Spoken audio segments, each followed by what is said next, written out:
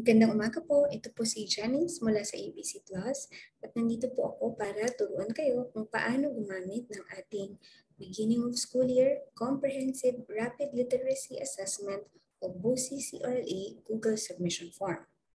Ang link na ibinigay namin sa inyo, pakiclick lang po at dito po kayo dadalhin.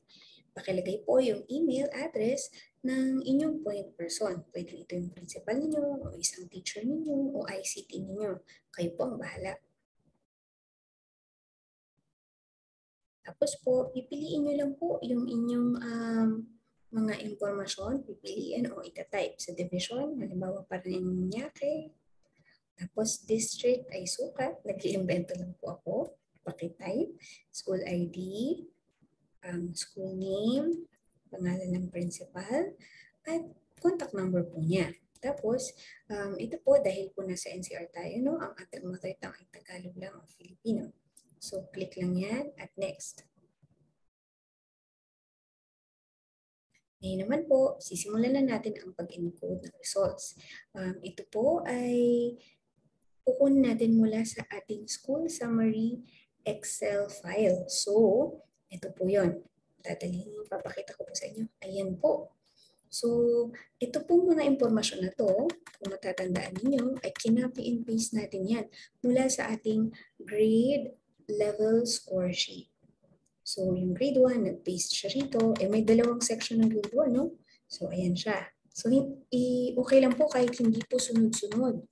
No? Hindi lahat po grade 1 muna, then grade 2, then grade 3. Kahit po hindi sunod-sunod, wala pong problema. Okay? Tapos po, punta lang po kayo sa school summary kasi ito po yung kailangan natin, itong table na ito. Kung makita po nyo, isa na lang yung grade 1. At kasi ay tinutal na po niya yung 2 sections. Okay? So, magsimula tayo sa grade 1. Total number of learners enrolled ay 110. Pero 1.8 lang yung na-assess. Talaga pong ganun. May nangyayaring ganun, no? So, punta tayo dito. Kung nakalimutan, balikan lang to. Mas maigi na tama po yung impormasyon na ating isusulat. 110. O itatype. Tapos, number of learners assessed. Tingnan uli natin. 108 lamang. So, okay lang yan. Ngayon, ilalagay na natin kung ilan yung estudyante sa bawat reading profile. Meron tayong 20 full refresher, 25 moderate refresher, 30 light refresher, 33 grade ready.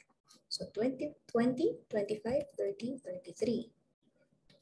20, 25, 30, 33. Ngayon, i-double check natin, no? 20, 25, 30, 33. 20, 25, yan. Importante na i-double check natin.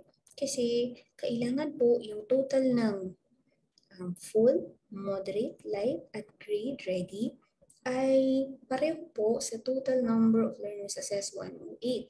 Otherwise po, dun sa dashboard natin, lalabas po dun na may error yung ating entry.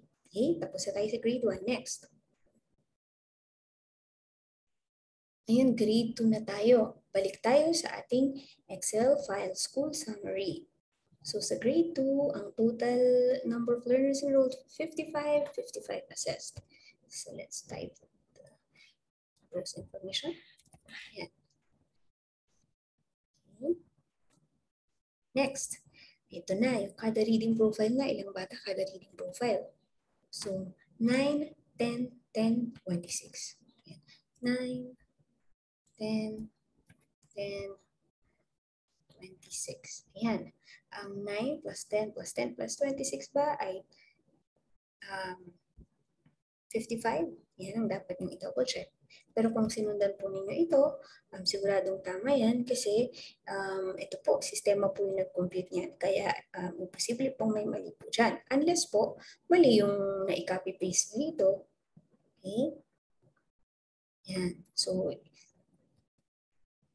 tingnan natin. Next na. Okay. Ngayon, grade 3 na tayo. Tingnan uli natin. Sa grade 3, dalawa eh. May mother tongue tayo na Filipino at saka English. So, punta muna tayo sa Filipino. So, ano ba yung information dito? 50 learners assessed. Ay, 50 learners enrolled, pero 45 lang assessed. Tingnan natin. 50, 45. Now, for reading profile for Filipino, it's 5, 10, 5, 25. Okay. 5, 10. Aba, nakalimutan ko agad. Ayun. 5, 25. 5. Wala. Ayan. Tignan mo, nagkamali po ako ng pag-entry. So, tignan, pag mali po yung field na in-encodean ko ng bawat impormasyon. So, ulitin natin. Nangyayari po talaga yan. Kaya po ito, check na lang natin. So, 5, 10, 5, 25. 5, 10, 5, 25. Yan. So, equal ba yan sa 45? Sa tingin po niya? Yan. Po. So, punta na tayo sa English. So, ilan po ba yung full refresher?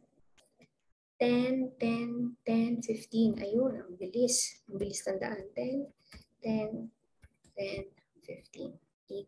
Ang 10, 10, 10, 15 ba ay 45? Po. Yan, so next. Click next.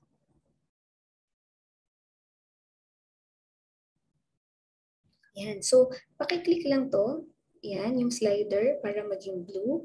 At i-email po ng ating sistema ang sagot ninyo para may copy kayo. Tapos maganda rin po yung para ma-review ninyo. Ngayon po, ayan, pag may lumabas na ganyan, this is only to check na hindi kayo auto-boot. So, pakisagutan lang. Lights. Ano, mahigpit siya ngayon. Ayan, next. Tayo natin. Ayan, may confirmation na na-submit ang inyong entry. Ngayon po, kung halimbawa na-realize nyo na kung may mali dun sa ginawa ko, kailangan kong baguhin, click edit your response lang. Or pagpunta nyo po dun sa email ninyo at nakita nyo po yung response nyo dun na may error, edit response lang. Tapos po, automatically, buburahin po ng system yung previous entries ninyo at yung latest lang po yung ma-reflect doon. Ayun lang po. Maraming pong salamat.